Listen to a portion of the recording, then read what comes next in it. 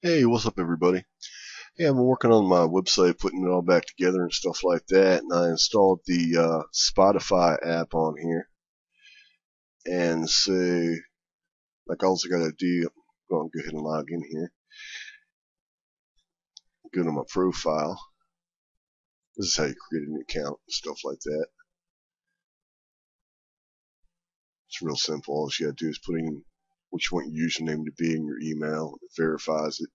Pick your time zone, and of course, there's a CAPTCHA. I know those are a pain in the butt, but you know what? If you don't use it, you get spammed. And I don't mean a little bit, I mean a lot. But anyway, I'm already registered, so I'm just gonna log in, and that takes me right to my profile page. And I already have I already put my playlist on here.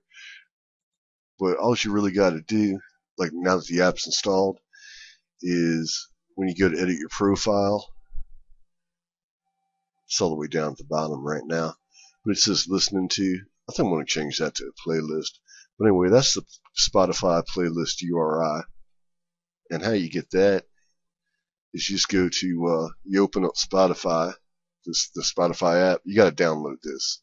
If you're not used to Spotify, it's real neat. And I'll put a link where you can click on there to get the Spotify app, and you just load it in your computer or whatever. It doesn't have to be a playlist. I've already created some playlists over here, but it can be an album or anything. And like you click on that song right there, and it says copy Spotify URI. We do the same thing over here with your playlists. Copy Spotify URL, and then you just like paste that in there and save it. And then once it saves, eventually, go back to view your profile. Yeah, this is running slow. And then just hit play.